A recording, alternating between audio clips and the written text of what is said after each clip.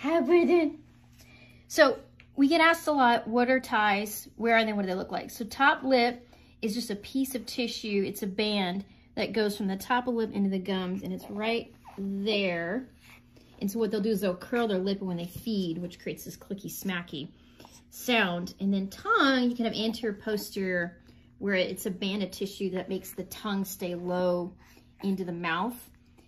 And what happens is when you've got the combination of this with a high palate, it will create a clicky smacky sound because the tongue can't come up and reach the palate for a nice smooth feeding like it should.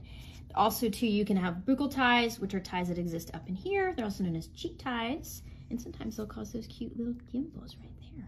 So the main goal is just kind of making sure that the biomechanics of the mouth work so that we can feed and suck and eat like we're supposed to.